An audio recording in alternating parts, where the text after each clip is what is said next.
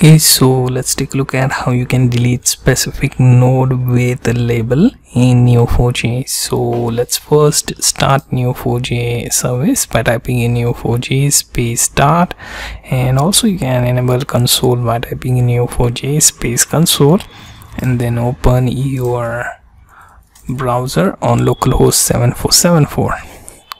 Now here in the top query editor, what we're going to do is I'm going to show you two delete queries. First being, we will match, let's say n, okay, and then we will basically say detach, and then we will say delete n. That should remove all the nodes, but we don't want that.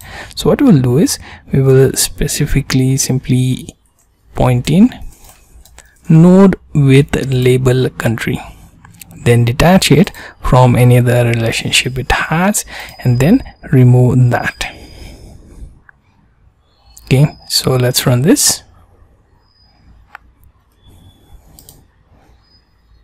So it should return with message deleted one node and its relationship as well. So you get the idea how to delete specific node with a label in Neo4j.